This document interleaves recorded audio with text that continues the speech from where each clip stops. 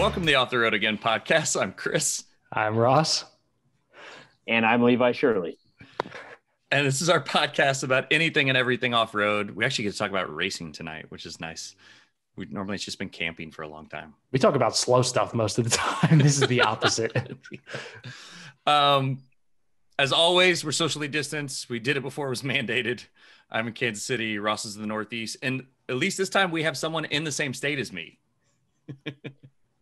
Heck yeah. And I'm in Dodge City, Kansas. Which, if most people don't know, is Western Kansas. Yep. Opposite end of the state. So the last time I was in Dodge, I was with a group of people and I was in my Land Cruiser and we were supposed to be running the Arkansas River between Garden and Dodge because, it's normally dry. Yes. It had rained 6 inches like 2 days before we got there. So it was not dry. That happens from time to time. It does. I've grown up in that Arkansas River and it's been dry my entire life. I mean, like we have seen water in the Arkansas River like once for about a day. Right. So one of the couples I was there with, the wife grew up in Garden. And so I think we camped in Scott City and then drove down to Garden to get in Arkansas and go across. And we did not make it to Dodge. Oh my God. We bailed What a bummer. Yeah, we bailed at the first point where we could get out of the water. So what year did they name it the Arkansas River? Because that must have been a wet year. Otherwise, it just would have been. Well, climate change is real, Ross. Well, yeah, it's climate. It's That's climate change, and then they dammed it up the line, and Colorado at the John Martin, and then on top of that,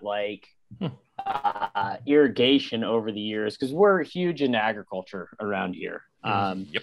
So you have all the farmers actually, sucking water out of the aquifer, dropping the water table as well.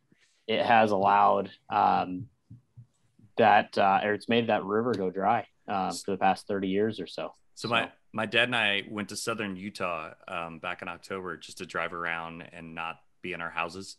And as we were out there, we got to have the conversation about when Kansas farmers changed from the long sprinklers that were spraying water everywhere to actual drip irrigation. Because we were literally draining the aquifer. We were going to have no water in the entire state just because of farmers. Yeah. And drip irrigation. It's a real thing, man. Yeah. Which we found it hilarious because we were in arid southern Utah and they weren't using drip irrigation. We're like, wait a minute, you guys don't have that much water. You'd think they'd be trying to conserve it, but random crap. Yeah, absolutely. Yeah, absolutely. Tonight's industry news is very lame. I wrote an article about it for Hooniverse, and I'm telling you right now, I don't like it. Jeep doing Jeep things. Yeah. Well, Jeep doing Jeep things, but then, yeah. So Jeep came out with the Wrangler and the Renegade, the Islander package. Which they've done many, many, many times before. This isn't new, I didn't know it was new. Countless. I didn't know it was old. Yeah. No, they had it on the JK. I don't know if it had been on anything before, but it was certainly on the JK. It said it had an 11-year hiatus. When did they start making the JK? 07 was the first year. Okay. So yeah, that adds up. It is essentially a parts bin and decal kit. Somebody who said that, one of the amazing commenters on Hooniverse, when I posted that, he used to sell Jeeps and his takeaway was fantastic. And I want to make sure I give him credit. Before you read the comment, the rundown is it gets a hood decal. Yep. It gets rock rails. Yep. Which are straight from the Rubicon. So they're already selling. They already have them. Part-time 4-wheel drive, can't talk tonight, 2-speed transfer case. And then your normal slew of, pick a color of a palette, and Jeep's going to make it this year and then cut it out next year and make a different version of the same color. Something I didn't include was it gets a 17-inch Rubicon wheels as well. And then the Renegade gets 19s, which I mean, rubber bands for tires on the Renegade with a 19. Why? Good God. They're not meant for off-road. They're there just for fun. But The one with red toe hooks, and they'll tell you otherwise. I'm gonna say his name wrong, but it's Hilm Danny Gans. Said years ago when he sold Jeeps, he was fascinated by all the different trims that came out. And it was a couple weeks before one of the old time sales guys came up and been like, hey man, the special editions are literally to clear out the old wheels from the previous model years. And then he started paying attention and he was like, shit, that's what they're doing. Mm-hmm. Yeah, they it's nothing more than a branding exercise, like an exercise in selling the same thing a different way. And I mean, to that end, they do a killer job of it because they make so many different versions of exactly the same thing with slightly different stickers from the same company, and they sell every single one of them. You know, there's like 12 different models considered of Rubicon. Did you just check that? Wrangler. Because I'm also going to check that. No, I already know it because I put it in my post for Hooniverse. Oh, there are technically 14 different options on the website, but I don't count 392 and Rubicon because those are actually drivetrain adjustments. Mm-hmm. Everything else basically is the same running gear. Sport, Willys Sport, Sport S, Islander, Willys, 80th anniversary, Freedom, Sport Altitude, right hand drive, apparently. That's the one I didn't count. 392 and right hand drive are the ones I didn't count. Rubicon, Sahara Altitude, High Altitude, 392. And then, 2-door or 4-door in most of them. It's ridiculous. It's just. I think Islander's only 4. No, it says 2 and 4. Never mind. No, it's 2 and 4. Yeah, because it's just a Sport S. I mean, basically, stickers. With it's a Sport S with stickers and rock rails and the good transfer case, or I guess. I felt bad for the product planners because I was fairly certain they didn't expect the principal chief at the Cherokee Nation to come out and say, hey, do you guys mind not using the name anymore? Yeah. And then they were like, here's another indigenous people. It's a little odd, and I don't know if it's coincidence or if it's just the way the news broke, but all of the news about the FCA stuff came out at the same time. They released the Islander within hours of the Cherokee news, within hours of the upcoming Grand Wagoneer news. So it's and I mean, we could speculate all you want, You need to use the new company name. Stellantis, I'm sorry. Yeah. No further comment. the prescription drug jokes have been made before. Yep. It still sounds like a pharmaceutical company. It will not help your Jeep's. Can't even say it. Oh, it's so bad. Anyways. Yeah, sorry. That's the only actual new off-road news that exists in the world. My news is I am ready to get the hell out of my house. I want to get. Yeah. I need a can. And to be honest, the last 2 days here have been in the upper 60s, and it has been a struggle to not sit outside all day. Upper 60s. What is that like? I should have double checked what Levi's been dealing with, but it's been beautiful here the past couple days. Yeah, glorious after our polar vortex. Yeah, you guys got killed. That was ridiculous. So in KC, Levi, I think I said this on the last show. We went from having negative, I think it was negative 14 or negative 13 to within a week's time. The next Monday was in the mid 60s. It was a 70-degree swing. And that is just Kansas for you. Yeah, I was we've had that before, but at least you're in the part of the state where you can actually discuss the Kansas heat. Being in Kansas City, I have people all the time that'll want to talk to me about, man, this Missouri heat. I was like, where we work right now, right? You're on the other side of the state line. Can you just say Midwest? Yeah, right. It's the same thing. Yeah, it's literally drive 10 minutes. It's the same. It's 2 degrees different. Yeah. We're more of a dry heat out here. Yeah. Not much humidity. We don't have trees. We don't have. It's very depressing. I love it. Do they start to count the windmills as trees?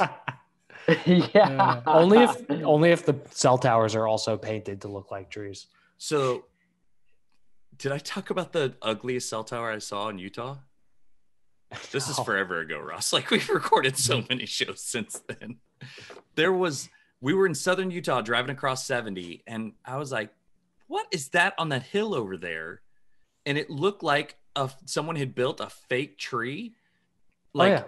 And not like the one where it's like a long skinny pole and then they do just the fake tree bits to cover the cell tower bits. They started at the bottom wide and like brought it up narrow. Like they thought it was a Christmas tree. Yeah, but it was like the world's ugliest straight line Christmas tree ever. And as we drove by it, that's exactly what it was a fake cell tower, or a real cell tower dressed up as a fake pine tree. It was crazy dumb.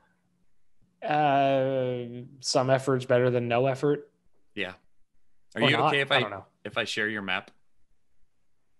Yeah. Because I feel like Levi's been on enough road trips that he's going to be like, mm-mm. Probably. He's going to be like, you're a fucking idiot. Is this a future trip here? Ross is actively planning this. Not actively. It's like, it's an idealistic trip. The amount of conversation we had today, that was active planning. Yeah. It's a trip that I could do. So the premise is without revealing too much, I'm going to have a little bit of time off before another thing starts after something ends. Very good scenario for both. Yes, it's a good scenario. And I'm going to have some time off. So I've always wanted to do a cross country or, round the country road trip. And this kind of affords the opportunity. It's a lot of driving, and I have two vehicles, neither of which are currently very perfectly suited to this drive. So that's kind of up in the air too. The Miata is, you have a third perfect vehicle that's limited on mileage, which is why you can't use it. If I put this mileage on my wife's car, A, she would hate me, and B, we would exceed the mileage for like next year too. So it's a lease. I can't fuck with that. So the Miatas would be fine for this trip, and obviously it would be a lot of fun, but the 4Runner is probably the better option. I ordered some parts for the 4Runner today, thinking that hopefully I can get it sorted out in time to potentially do this trip. But everything changes by the day here. So we'll see. I mean, for the listeners, it's like probably by the time I get home, is that a 5727 or 6727? I think that's a 6727 on. It's like we're gonna call it a 6,500 mile trip from Connecticut to Denver via KC. Yeah, it's a 6, and then out to Monument Valley, down through Arizona, potentially I guess through Texas. There's no real good way to get from Arizona to Florida, unfortunately, other than fly, and you can't do a road trip and fly. So yeah, this is so if you take the 4Runner, is there any off-road parks that you could actually go visit? Because I feel like having a more capable vehicle than a Miata would be a lot of fun, because there's like, I'm looking here going like, okay, like Indiana, you have Badlands Off-Road Park. Pennsylvania, there's another off-road park in there. Looks like you're kind of going through bunch Moab. Of Pennsylvania. Yeah. So the ideal thing to do would be run some of the trails out west, like the Utah stuff, the Arizona stuff. The 4Runner's perfectly capable to run, basic trails. Greens are like probably up to 3s or light 4s, but there's no skids. It's on suspension that to fill you in on this, I actually bought the truck from Chris. So there's a good, you can tell me, has the suspension ever been touched? Because it looks original. So it is. So it's the original suspension on a truck that will hit 270,000 miles tomorrow. So woo. It's Toyota. It's a Toyota. It's fine. But the suspension's not the happiest of campers. So, I could probably do some basic level stuff, which realistically I wouldn't want to push it too much on a trip like this anyways. But, the transfer case is leaking a little bit. Not terrible, but it does have a little bit of a leak. We're going to have to get you the sticker for Remember Stupid. You have to drive this to the next state. Seriously. Yes. I was just thinking the exact same thing. So, yeah, I mean, if I took the 4Runner, I'd certainly hit as much dirt as I could. Maybe not in the first stretch, because the Pennsylvania stretch is where I go off-roading primarily. But then out in, Utah, I'd do as much as I could. So yeah, we'll see. So much feels like it's changing. Go ahead. Have you guys ever seen or been out to Sand Hollow, out to St. George, Utah? Sand Hollow? No. Yeah. Is that a park or? Yeah. It's a state park there. It's in St. George, Utah, or by Hurricane, Utah. It is. I've always said this. If I were to move any place in the United States, it'd be there. Oh, that looks beautiful. Oh, it is. It is bucket list. If you guys never been, go. I highly encourage it. I mean, they're like so OHV friendly out there. There's a big lake, there's sand dunes, there's like rocks like Moab. You're right next to a big city, so like if you want to just take a break and like go out to eat and stuff. They're super proactive on like not closing down with COVID, and it's just like an awesome place to go wheel, camp, and just have fun. It looks like Lake Powell from those pictures, at least. Water and red rocks are definitely going to look similar. Thanks. Yes, they tend to. They do tend to. This is not. It's a little further west than that route had planned, but I'm gonna put it on my, theoretical, like list here. So if it's but near show St. George, show the rocks. The rocks. Yeah, like type in Sand Hollow State Park rock crawling or something. I mean, who knows? Yeah, I really want to do like 4 low on the slick rock. That's really what I'm trying to get at. It's amazing. What's cool about like you see the lake and stuff. You can drive your vehicles into the lake. Like there's no restrictions as far as that goes. Yeah, like if you want to like drive your vehicle into the lake and like hang out and splash your like feet in the water and whatever. I mean, it's like, dude, this is like heavy waterfall rock crawling. Holy shit!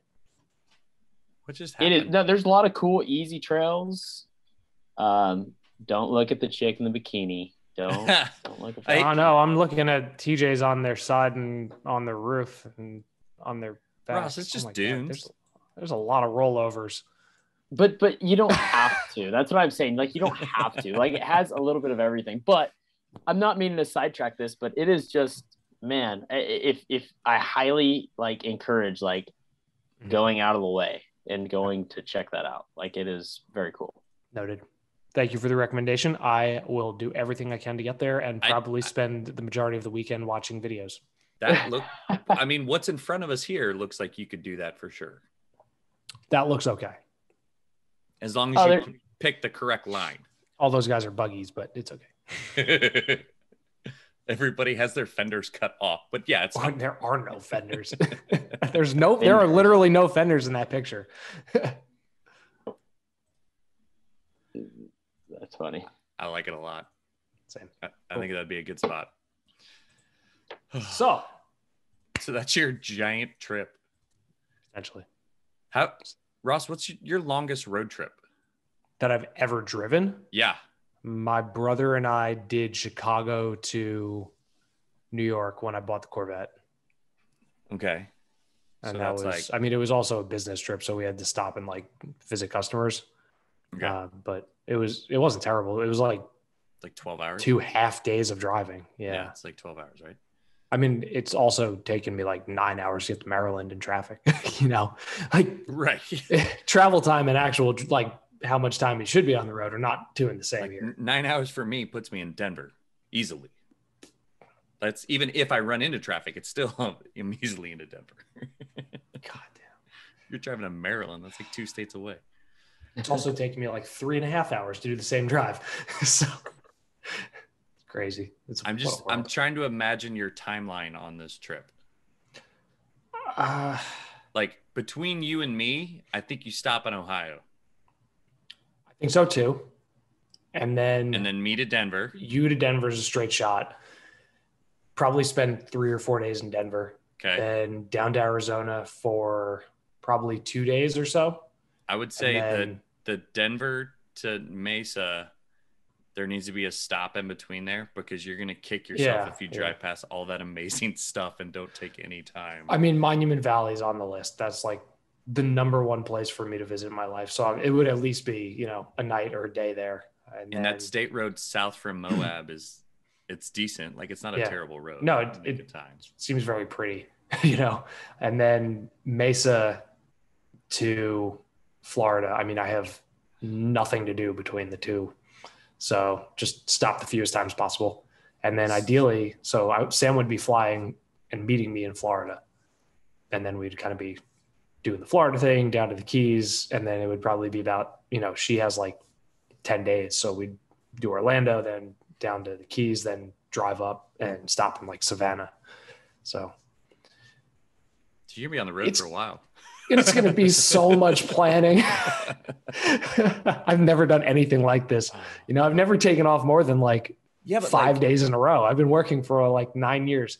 At least with you in the 4Runner, and this is not a slight on you, is that you're the right size that if you wanted to lay down the rear seat and sleep in the back of it, you absolutely could. I could nap in the driver's seat if I need to. Right. But once you're being 5'9", I can sleep anywhere. Right. And once you're west of Denver, that's socially acceptable all of a sudden. It's true. Yeah, that's true. The Miata, not so much. Right. It's so intensive to drive it more than an hour. I hope you get everything done with the 4Runner that you Let's talk about something else. I like planning this stuff. You know that. Because everything to me is a long drive. The nice thing about the interstate speeds is getting out to Dodge is way faster than it used to be. Did I speed limit? Yeah. Briefly. Yeah, we Kansas is now 75 on the interstate instead of 70 like it used to be. Ooh, that's fun. So AKA 95. Maybe if you know the cops with my east side of the state tags, I don't flirt with that too much. I don't think Connecticut's going to go over too well either. No, Connecticut is not going to go over too well. I'll just print out a fake Kansas tag. No, I will not do that. Nobody ever do that. Allegedly, if I mailed you the old Land Cruiser tag, because I got it back from California. Oh, the punishment for that would be so arrested. Yes, it would. It would not go well. I don't condone any of this. We know from every gumball rally that has run through the state of Kansas that cops aren't really friendly with Sam. High speed. I'm in Kansas State Prison. I need you to come bail me out. Fast. In the west part of the state, you're not going to Kansas State Prison. They'll send you somewhere else. Call me. We know a guy that knows a guy. You'll be fine. Deal. Hopefully it doesn't come to that, but deal. I'll shoot you Levi's number later. Yeah. But seriously, invest in a good radar detector. I have a V1. So you have a good. It comes in very handy in Kansas because there's no hills and you can see the guy radaring you for a good day, a mile out. Yeah. Okay, noted. I'm laughing because it's true. I haven't used the V1 since I owned a car that was fast, and that's been a little while now. So that's break it back out. The reason I'm rooting for the 4Runner is that V8 at interstate speeds is a lot of fun. It sits pretty. Yeah.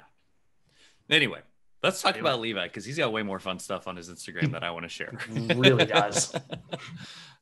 Levi, do you want to give us a elevator pitch? Who are you? What do you do? Yeah. So I race Ultra4. Been racing Ultra4 for about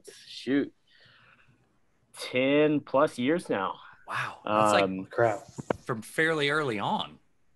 Yeah. Kind of a fun story that kind of goes with that, which it's okay now. Is the first time that I raced King of the Hammers, I raced it with a fake ID. Really? What? Yep. Yep. A fake racing license? So I was in high school, right? And I was happened to taking Photoshop. I uploaded my ID and changed the one number. So you had to be 18 in order to race King of the Hammers. Well, I was 17 at that time for the very first time. So I just changed. I was turning 18 in May, but the race was in February. So I changed the 2 to a 5 and sent it in and got my dad's signature. And went and raced, and that's what I was 18. My birthday was on February 11th. Did he notice the change, or did he just not even look? No. My dad was all about it. My dad was like, he was all about it. Yeah. No, he might have helped a little bit in that whole deal, because I had already been racing for 2 or 3 years on a lot smaller series, and like, so he knew I was okay, enough to be out there and trusted and whatever.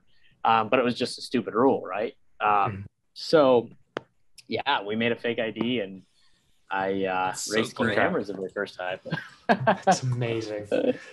Probably one of the few that's ever done that. That's great. Yeah. Well, dude, now they've opened it up to where like there's way young kids racing. But that was in the days, like with King of the Hammers, it was like before it got big, right? It was kind of in its, I don't know, it was in infant stages at that point. So they had some pretty strict rules in that, just for insurance reasons. Makes sense. Isn't King of the Hammers like the original group is known as like the Dirty Dozen or something, but there's actually like 13 of them? The Baker's Dozen. No, it was they call it OG 13. That's what it is. Okay. And it was like it's called the OG 13, but there's only 12 or something. That's what oh my god. I don't follow. I don't. Like, I just need to get my truck and go fast. Yeah, I guess we're not good at counting. We're racers. Yeah, I can't remember. I think it was like a documentary or something by the series of like how it all started, and that was the one story that it stuck with me out of it. Not good at counting. We're racers. Yeah. Yep. What place are you in? I got no fucking idea. Not last. Well, not last. They said at one time, like those original people will always have a spot at King of the Hammers, because you have to qualify it in order to race King of the Hammers. So those people that race will always have a spot in KOH. So, which is kind of cool. But that's really rad, actually. Like, qualifying stressful. Yeah. Qualify. Travel across the country, and you qualify like by racing other races too. But yeah. So what got you into it? Did you just grow up in the off-road racing world? Did your dad introduce you to it, or was it something that you kind of veered off and found yourself? No, yeah. So we've always been super big off-roaders. So my dad had like crazy, like little buggy things before buggies were really a thing, like in the 90s, to like XJs and CJ5s and stuff. And so like, off-roading has always been like part of the family deal. Like we'd go to Colorado every year and camp and hang out. And, but we were also like super passionate about racing. Like we have circle track stuff around here. And kind of the whole evolution of like the mid 2000s kind of spawned this off-road racing, like with like rock crawlers and Jeeps, and giving them a place to race, and into what it is now.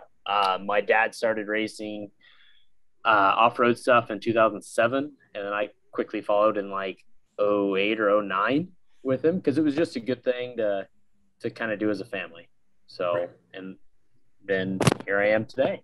I want to say it's honest, but it's motorsport, so we all know it's not honest. Yeah. Dude, okay, yes. But like one thing, if you guys ever come to Ultra4 race, it is, I mean, there's cheating. Of course there's cheating. It's motorsport. If you're not cheating, you're not trying. Exactly. Seriously. But what's so cool about Ultra4, at least in like my class, the unlimited class, it is 100% unlimited. Minus you can't have these things called tire balls inside of your tires. To weigh the bottoms down?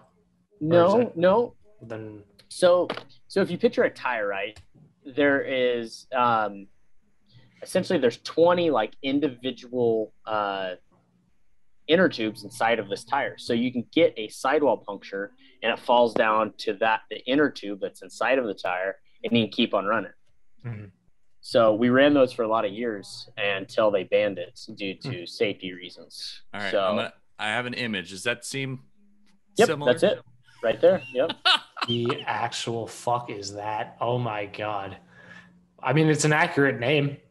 Yeah. Yep. Tire balls, man. Yep. So this is designed that if you get a puncture, the entire tire doesn't go down, just the individual ball.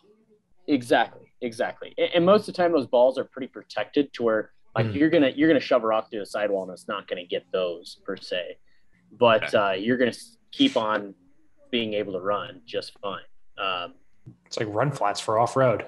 Yeah, exactly. They're really cool. They're not cheap. They're about $500 a tire. So yeah. And they are the worst thing ever to install. I was going to say what is the price? Do you have to inflate them each individually and then inflate the tire, then mount and balance? Not everybody looks like they go for the expensive ones. I like the Jesus one or whatever that guy is. The Jesus, there's a couple of tigers in there. Like, but that's a motocross bike. Okay. It's a much smaller ball. But they're terrible, man. So you have to like literally, you guys are gonna laugh at this. So you get these balls and they look like pillows, essentially, like little mini throw pillows, and they have like your little basketball, football style, like little inflation nipple deal, mabob, and whatever. The thing I can never find when my kid needs to go play something. Exactly. And you have to like lube them up, right? You have to legit, they sell you like, the guy will straight up tell you it is like KY jelly you have to lube these things up with, because they create a lot of friction inside of the tire. You know, they get so hot, you gotta have some sort of lubrication to keep them cool. And so you put them in the tire, and then you have I want to say there's 20 of them per tire. Yep, like that's a small. Those are a little there, creepy. Yeah. Those look like somebody kind of drew faces on them or something. It's like a side-by-side. Yep. And then you got to use this like GBC inflator that you have to inflate them all at the same time, all evenly. Oh. Yeah. And so they all blow up individually, at the same time, at the same rate, with the same pressure, or else you'll get them shifting around weird. And then once you have that in, you got to pop all like those little needles out. And then you got to literally press the wheel into the tire and put your bead lock ring on.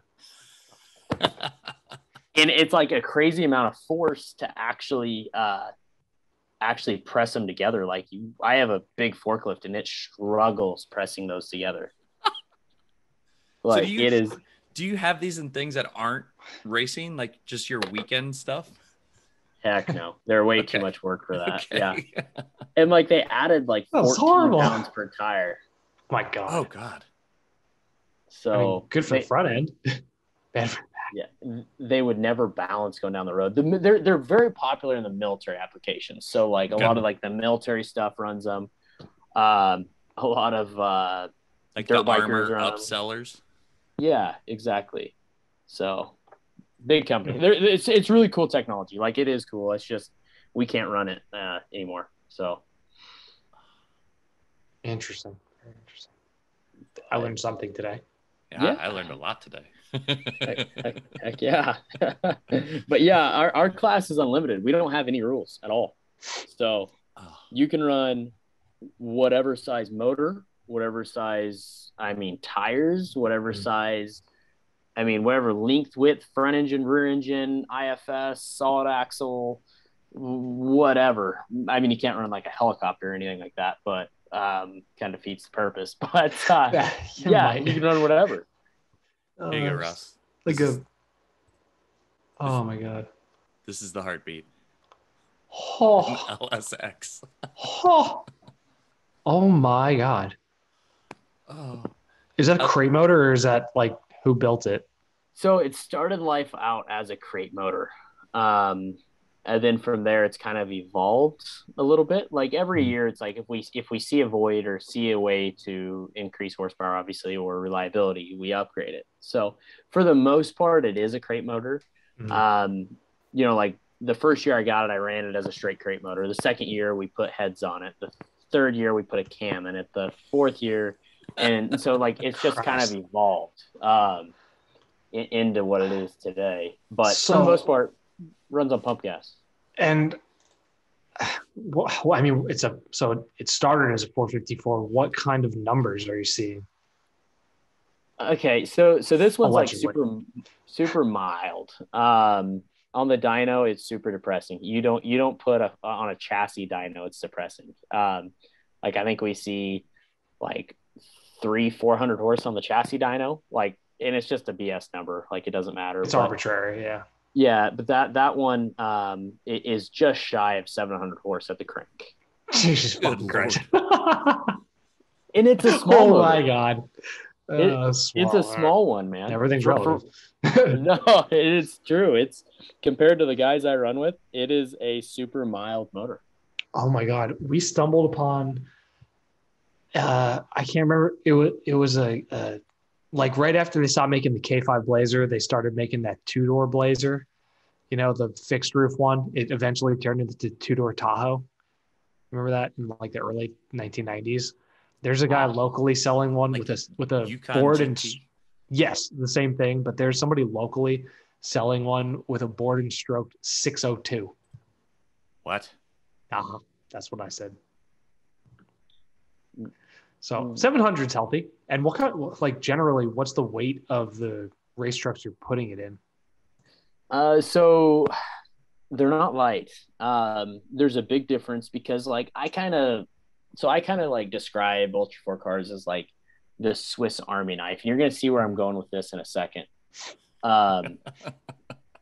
So yeah, there's Sledgehammer. That's called the plaque line at Sledgehammer at King of the Hammers. But these cars are essentially Swiss Army knives. So we can do everything. We can do rock crawling. We can go short course racing. We can go desert racing. We can kind of go do whatever. So the car changes trim from race to race to race. So like King of the Hammers, it'll weigh like 5,000 pounds, and then we'll go to a short course race per se, and it'll weigh 4,500 pounds. Okay, so within a reasonable amount. Yeah. Yep. That's wild. Do you change? I mean, obviously you change settings and such, but do you like literally swap suspension components for each race, or is it just kind of dialing things in for fast or slow? No, we change suspension components around just a little bit. For the most part, it's just spring rates and valving and shocks. Oh shit. Well, I mean, I guess good parts are good parts. Yeah, absolutely. Well, I mean, again, these cars got to do everything. I love that so mean looking. I love that you call it a car. Technically not wrong. It is a car. I don't know. What would you call it? No, I don't. They're not trucks. Like it's a car. Like they're just like really well built, crazy cars. What are you daily? If that's what you play with, what's your daily? I mean, I don't mean to show off, but it's a 1999 Chevy, or it's actually a GMC Sierra standard cab short bed with a 4.3 liter. Oh, heavy hitter. V6, right? Yeah, V6. Yeah. I don't. Those 4300s are like not bad engines. Wait, you said 1999 Chevy. GMC, but same deal. Dude, is it blue? No, it's black. Oh, I had the same truck. Mine was a 97, but yeah. Those 4300s are like, they put them in everything, and I'm pretty sure you can supercharge them and make like way more power than they have any right to. Just saying. Not that anybody would ever want to do that. Yeah, well, this one will get an LS someday, but I got other when the things race motor gets retired. Yeah, right. Fuck, that engine in that truck would be like, I mean, those things were relatively light, and those 700s still look good. Well, that's exactly it right there. Oh, that's an 800. Yeah. Why was I thinking it was a 700? It's like because square the body. 97 is what I had. Ew. The 99 is the first year for that body style. So mine's actually a two-wheel drive. But yeah, it's just my daily. It's Chris just stupid Google skills. I know. My wife drives a nice pickup. My wife drives a Raptor, so I let her drive that, and she's got to haul the kiddo around, man. Nope, okay, I completely understand that. A little safer, little bit. Yeah. Well, we live out here, like outside of town, like essentially on a quote unquote farm, and it's it's pretty safe out here. Mhm. Okay, so if that's your daily, where's the Jeepster come from? Mm. Like what do we do with it? I mean, no, like I have a pretty good idea what you do with it. It's more pictures. Yeah, I love it. Jeepster's on my potential list in the future. Yeah, like it goes like I drive the 99 so I can drive this, if that makes any sense. Like No, I drive absolutely. the $1,500 pickup so I can drive this. So yeah, so the Jeepster, I mean, it's just a super rad creation between Tribe 4x4 down in Dallas, or I guess Fort Worth. You get in trouble if you call it Dallas, Texas. Fort Worth. Yes. Texas, and just it's a pretty cool ride. It's fantastic. Okay, yeah, I'm gonna.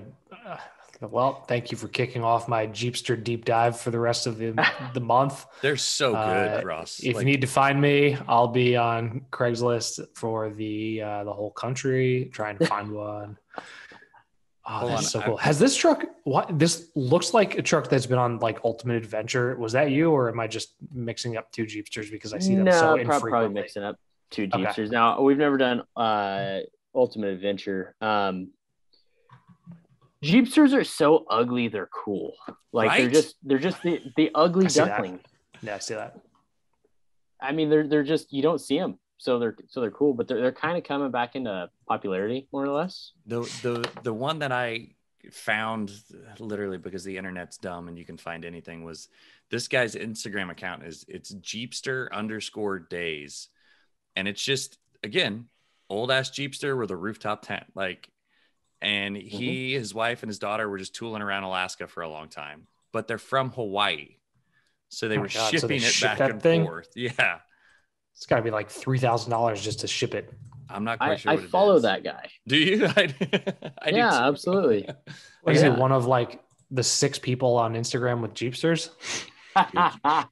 Hey, before everybody had Sprinters, somebody else had to have a hipster traveling vehicle. True. Jeepsters are pretty sweet. But it's very cool, but it is nothing like a modern Jeep or 4Runner or anything like that. It's just like, it's loud. It's not like what you think it would be. And like, they're so narrow, like you're sitting there rubbing shoulders with the guy next to you, you know, and it's just like we did this thing called Expedition Colorado with it. We went from it was a deal with Amsoil and my buddy Brad Lovell out in Colorado, but we went from Moab, Utah to Colorado Springs all off road. It was like 700 miles. Oh my God. How many days? It was 5 days. Okay. So at least that's not a terrible amount of mileage each day. Dude, but we hit it hard. Like we hit it like sun up to sundown every single day. And just that's days. Exhausting. Days where you just did not want to go any further. You're just like, I just want to relax. This is supposed to be vacation. And it wasn't. It was. God damn. Yep. And my dad and I did it. And that's so amazing. Holy shit. And you can see everything in the windows is jam-packed full of just stuff. And we're going back to how narrow this thing is and just how there's no room for anything in it. So we're carrying 5 days worth of stuff, you know, all of our camping gear and like all of like the food, the cooler, we had an ARB cooler in there as well, like a fridge. I mean, how do the shock towers in the back come into the cab? Yep. They come through the fender wells into the cab. Holy shit. Yeah, they weren't really planning a suspension to get to the point that it's at. No, when that thing needs to squat there.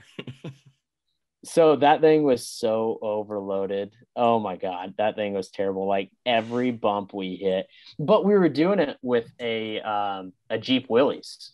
Okay. So like here we are with this like V8, you know, Jeepster, and we're doing it with a box. Like our buddy has a box stock 1940 whatever, a military Jeep Willys with a stock 4-cylinder, stock wheels, stock tires, and he's like, we got to keep up with him, so we're not going fast, right? So it was a long couple days. Is that the Hurricane engine, the 4-cylinder? I think it is. In the wheelies? Yeah. It was a vapor locking SOB. That's all I know. Sounds right. It's the Hurricane then. What makes you say that? Yeah. Jeep had awesome engines names then, because the Hurricane's based on the Go Devil. Like, I love old Jeep engine names. Oh man, that's so cool. Well, you said it was like 40s. It might not have been the Hurricane then. It might have been a Go Devil.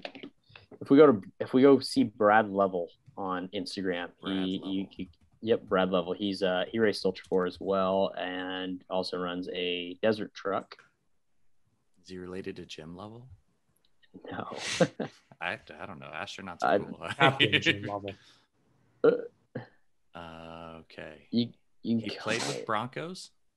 Oh, dude, he's like the creator of the Bronco. Like he not the creator of the Bronco. He has had like a huge helping hand in the Bronco development. The Bronco R, it looks like. Man, his dude, he's got a classic Bronco with AMS oil down the side. Like, this thing's amazing.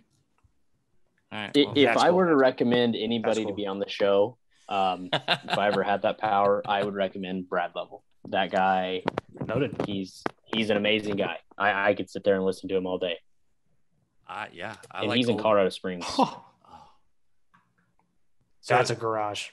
One of my reasons for starting the podcast, Levi, is to get myself embedded so I get to go to these events and not have to just be the fan in the stands, but actually know people.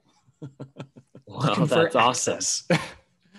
It sounds like a much cheaper thing than what I'm doing, man. So I'm if I had any kind of idea how to do what you're doing, I would much rather do that. Well, I would love to have you out at a race, man. Oh, definitely. We'll definitely make that work. Yeah, we're going to take you up on that, just so you know. Here's Brad's Willies. That's good. Yeah. It looks like it's straight out of MASH. It is straight up. So he looks so uncomfortable driving that thing. And he had his 2 kids with him as well. He has 2 sons. That sounds horrible. Yeah, one sat on like the luggage in the back and the other sat, on the back. And what's funny is like, so the fuel tank's underneath the driver's seat on those. Well, the year before he did this, he went the opposite way. He went from Colorado Springs to Moab. He had the fuel like gas cap leaking. And so every time he would hit a bump, it would splash the bottom of his seat. Oh fuel. My God. And so you can imagine what that does to your butt after 700 miles. I love slow motion suspension travel. That's got to be like the most terrifying thing. What's that? Why am I wet? Oh no. It's fuel. It's gas. Slow motion suspension travel is great, especially in the things where everything's got independent suspension. Yes. Well, it's just that truck works, man. All right. Yeah, he's definitely been a part of Broncos because his Instagram's literally full of camouflage Broncos. Yeah, like he's been one of the big he's had a contract to help Ford develop this thing. Oh, so great. What a gig. Which means hopefully it'll be really good. Yeah, right. Somebody that gives that much of a fuck about it is actually involved in it, then there's a good chance it's going to be really, really good. So he has told me one time. So he one day I was having a problem with like the Raptor, just like it was doing some weird stuff on me. And so I texted him. I'm like, what the heck, man? And he was like, that's a safety that Ford builds in. I'm like, why? He was like, just remember, there's in a room, you have the engineers and the lawyers all in the same room together. And probably an accountant too. And probably an accountant. 100%. And so they have things they want to do and then the things that they can't do. And that apparently eliminating that safety feature at that point in time is not something they could do. Okay, hold on, Ross. This is a great still because it's Levi's car with every tire is at a different elevation. Oh man. Yep. Look at that car goes by the name of Loretta. Oh, Loretta. I love it so much. That's pretty cool. So have you found yourself cursing Loretta at some point? I talk sweet to her. I talk Okay. sweet. We have a very good relationship, and I'm going to keep it that way. But yes, I mean, yeah, at times we've had some words. Is it so? We've had some words. After each race, is it like a full teardown, or like, are there certain components that get replaced? Are there certain components that get rebuilt? Yeah, I mean, for the most part, everything gets rebuilt at some point in time. So, like, I learned a long time ago that you don't try to be the expert at everything. Let the experts be the experts at their job. So, like, let the transmission guy be the transmission guy, and the T case guy be the T case guy, and the third guy, and so forth. So after every race, the car comes back. All the steering gets ripped off of it. It gets shipped to the steering guy. The transmission comes out of it. It gets shipped to Phoenix to the transmission guy. The transfer case comes out. It goes to Wichita, Kansas. The shocks go off. They get shipped to Southern California. The drive shafts get pulled off and they get shipped and so on. So the car gets pretty much disassembled. The motor is one thing that we don't really worry about. We take oil samples, we send them off, we cut open the oil filter, and just make sure that everything's healthy and good in that side of things. But everything else we go over with a fine tooth comb. Makes sense. So nuts. Sounds and it's so much cleaning. Yeah. Like so much cleaning. This is a time lapse that is going very fast. I can't imagine how long it actually takes. It takes about a full day to strip the car down and clean it. And at most, there's only 2 people in the video. Yeah, it's me. I'm in the orange shirt, and I have another one of my friends that helps me out. But yeah, what it a is freaking process.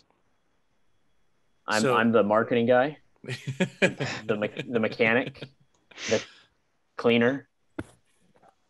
This is making me feel really bad for not washing my quad after our last really muddy ride in October.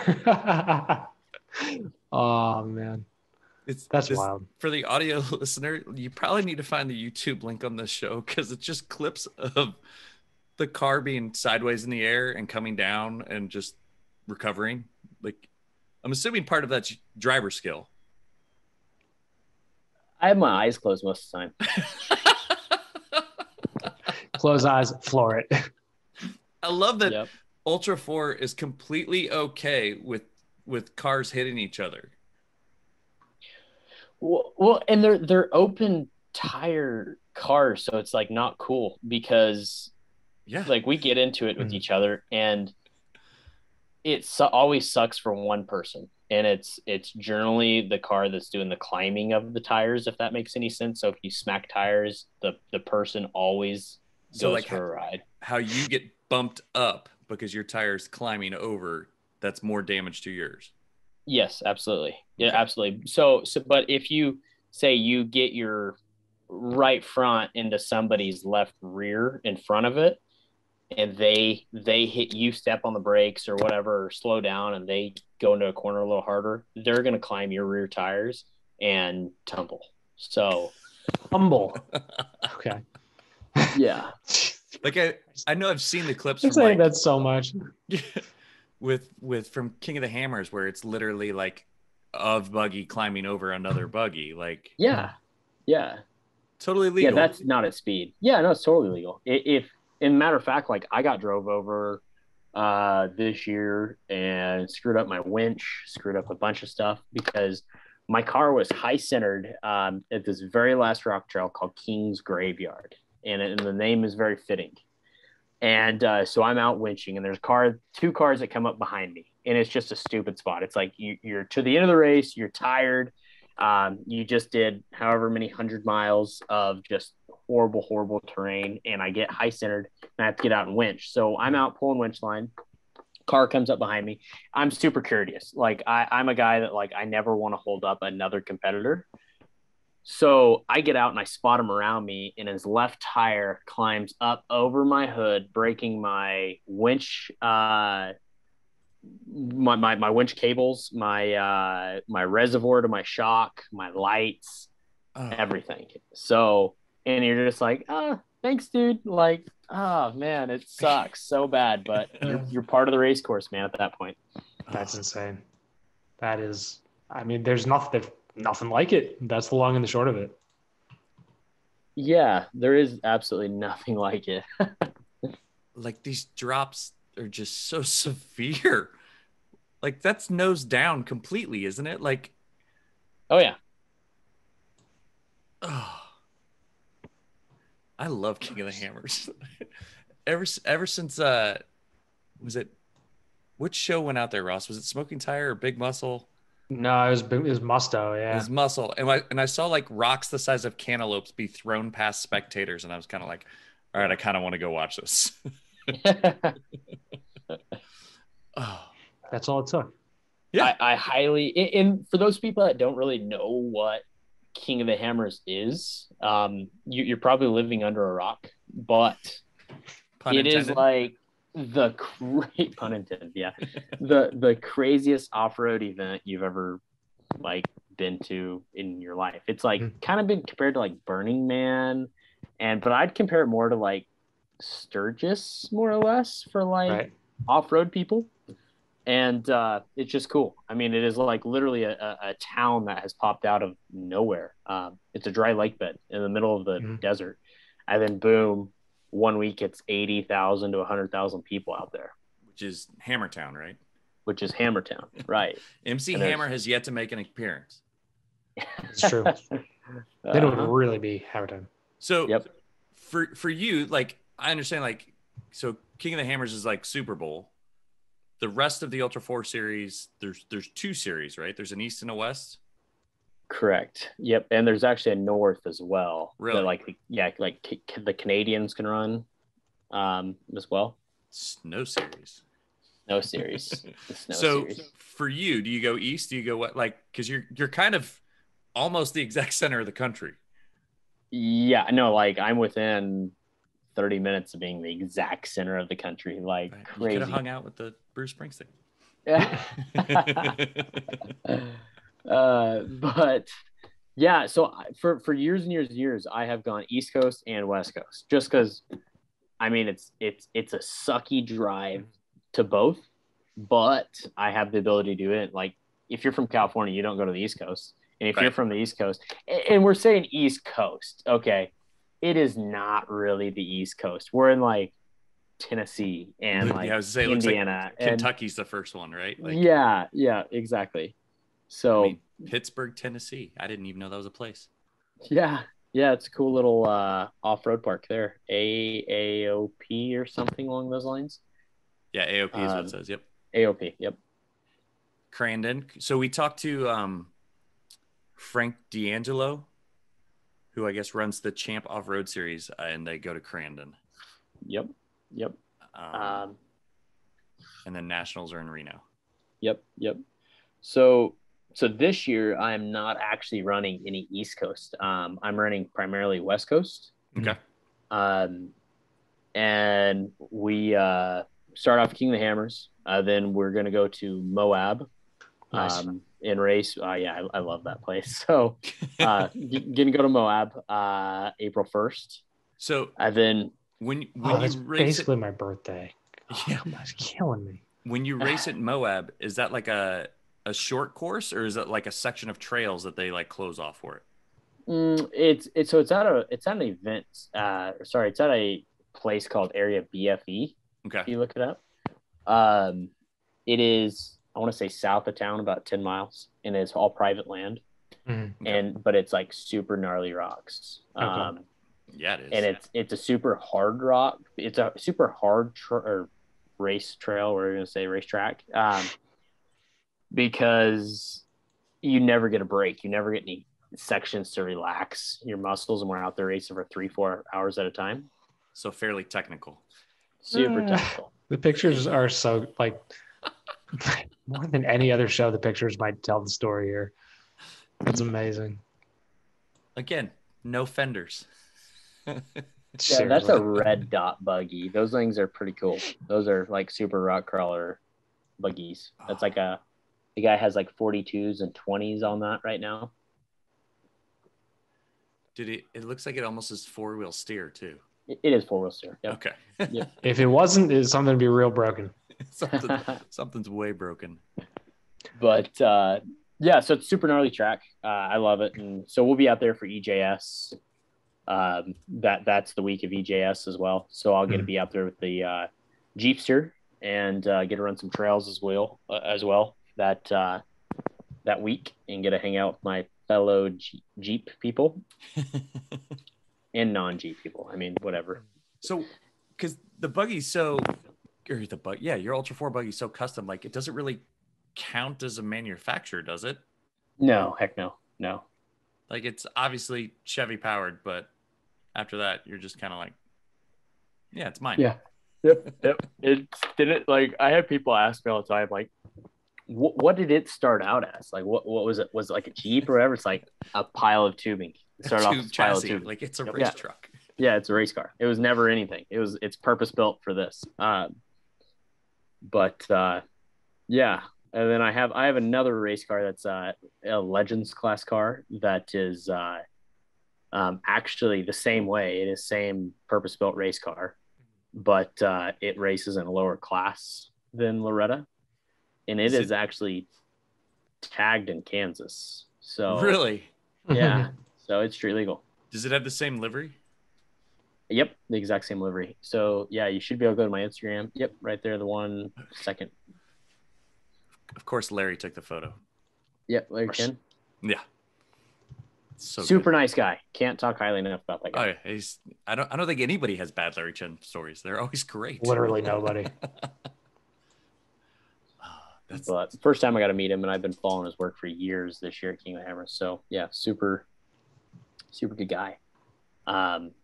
So is Tire Sponsor the best sponsorship? Yeah. I mean, it is. It sure helps.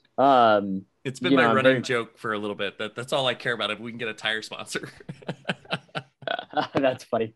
I mean, any little bit helps, right? But I'm pretty fortunate to, like, say, work with Yokohama Tire, because we are directly developing technology, doing what I'm doing for the road and for the trails and for the Jeeps and for, the Broncos and for everything, trickling down. So it's pretty cool to kind of work with that and have your input in developing tires that you'll see on the road, because they look at it like, if those tires can survive on what you're doing, well, they're going to survive on a JK just fine, Yeah, seriously. That was a conversation I had with a coworker today. It was like my 04 TJ had stock tires. Like I did tons of stuff with that Jeep. Also, I was much younger and I knew I had skid plates. So much less mechanical sympathy at that age. Yeah. The remember, stupid, you have to drive this home. I don't need that sticker. It's like tattooed inside my brain. I'll order that right now. All right. So just to wrap up, Levi, where can people find you? You can find me at Levi Shirley on Instagram, Levi Shirley on YouTube. I don't do the whole Twitter thing, really. I don't blame you. I just don't really get into it. But yeah, Facebook, again, I think it's levi.p.shirley. Because anyways. Yeah, because social media. Yeah, social media. Yeah, just type in at Levi Shirley and you should be able to find me. Somewhere, right? Wrapping the show up, you can rate and review us on iTunes. I haven't checked lately to see if we got a negative one. I need to stop referencing it. Yeah, somebody will, just I really should stop that, because it doesn't help us at all. No, it doesn't. You can follow what we write on Hooniverse, the real Hooniverse on Instagram, the Hooniverse on Twitter. I read about the Jeep Islander package. You don't have to go read that article. I basically said it out loud. Yeah, but read it. Yeah. Give us just click on the website. Help us out. And then Ross is on Instagram at no, not like the one from Friends. Getting back into it. Pausing for effect. It's the longest name ever. Yep. I'm at Overlanding Dad. I've been watching Levi post stuff for a long time, so it was nice to have this conversation tonight. Seriously, and I hope we all get to get together and talk about this stuff in person sometime, Hey, I just got moved up in phases. I won't say anything. Since I work for a construction company, I now qualify sooner. So just anything to get me out. I'm ready. I'm so ready. And the state of Connecticut basically told me to go fuck myself. But I also had it. So I would say you just had it. You have the antibodies. You're good. Levi, thank you so much for coming. Thanks, Levi. All right. Thank you guys so much. Enjoy Sorry talking to take to you it guys. weird at the end. Yeah. No, it's all good. It's all good. I wish my video would have worked, man, so you can see me laughing over here. We heard you. We heard you laugh. Yep. All right, guys. Yep. We'll tag up soon. Catch you later. See you guys. Bye-bye. Thank you, Levi.